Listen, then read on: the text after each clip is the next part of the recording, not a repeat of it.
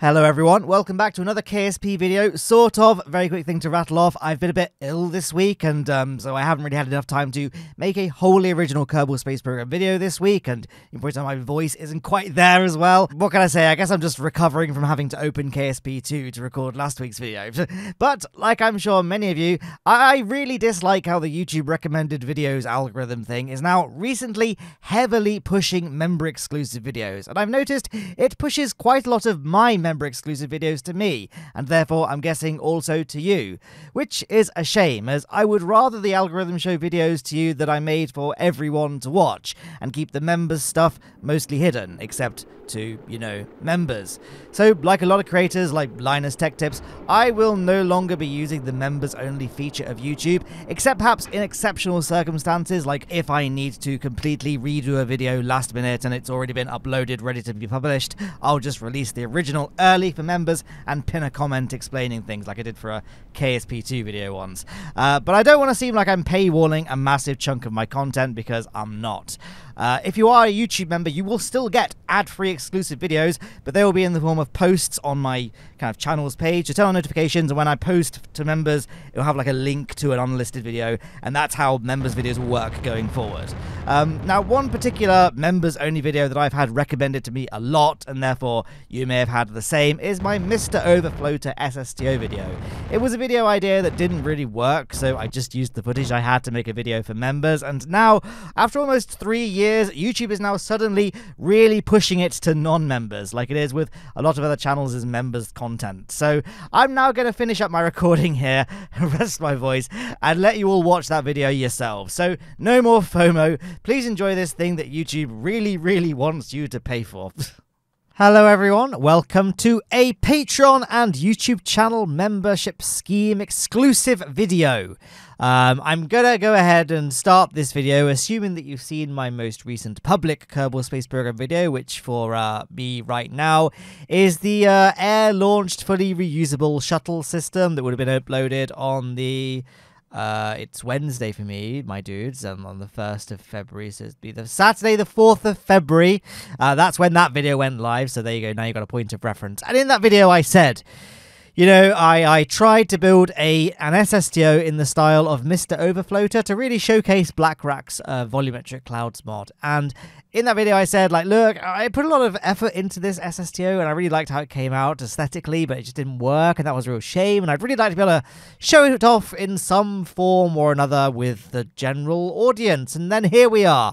I thought I'd give some incentive to, you know, continue supporting this channel on Patreon or channel membership scheme, because I realized that, like, I don't really give that many benefits to my Patreon or YouTube channel membership scheme. I probably shouldn't be saying that if I want to retain donors, but I've also, like, I'm more conscious that I don't really want to divide my audience up based on disposable income, so that's kind of the catch-22 of the situation. Like, I want to encourage it, but I also...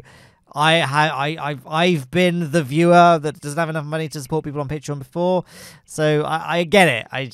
That's why I don't like giving that many incentives to donate on Patreon, and that's why I'm eternally grateful for you guys that are here, you know, still here. Like, you guys are the MVPs, the POG champs. Both of those terms are probably massively out of date now, but I'm just saying. Here is the craft here, by the way. Didn't really talk about it at all, but yeah, it flew horribly. Here's a clip of me here trying to take off. As you can see, it accelerates on the runway rather promisingly, but then we get to the end and it just, like, literally just nosedived immediately. So I thought, okay, let's go back to the drawing board. Let's add some front canards. That would surely help us get up into the air. But as you can see, once again, no... kind of nosedive, but sort of. It's like, something's clearly amiss here. So let's go back to the drawing board of the Spaceplane Hangar once again and add some more elevons to the back of the ship. It also dawned on me that perhaps my problem is I don't have enough boosters or thrust. Well, actually, that's both, isn't it? So I decided to add this SRB on the bottom of the craft as well, just to really accelerate us nice and quickly on the runway. Don't worry, the SRB will be recoverable. This is a fully reusable craft after all. So I added some wheels to the SRB, and then when it runs out of fuel, we can just detach it, and it can wheel away safely. That didn't happen, though, in the end. It just exploded, so oops. But the thought was there, guys. And as you can see, this iteration of the craft does do somewhat better. It doesn't immediately slam nose first into the ground, but still, I couldn't get it to pitch up well, that was it. I could not get it to pitch up, and we ended up splashing down in the ocean. So though I successfully built an SSTO in the sense that I built a single stage to ocean. Pretty sure no one's ever made that joke before ever. But yeah, let's go back to the spaceplane hangar once again and add more boosters. This time we'll add some whiplash engines to the outskirts of the engine bay and see if that extra thrust will help things along. I mean, I guess, spoiler alert, you guys know that I never made this craft into its own dedicated video, so you know that none of these changes or upgrades or whatever actually end up working, but you can see the process, and I've got a lot of projects like this that just never ended up becoming a video. Maybe I can now use Patreon and my YouTube channel membership program to funnel all of the failed content. I'm really not selling my my paid support schemes, am I? But yeah, I think this is pretty much the final version of this craft. Like, I can control it thanks to those reaction wheels, but the second I take my fingers off the WASD keys, it just immediately wants to nosedive straight down.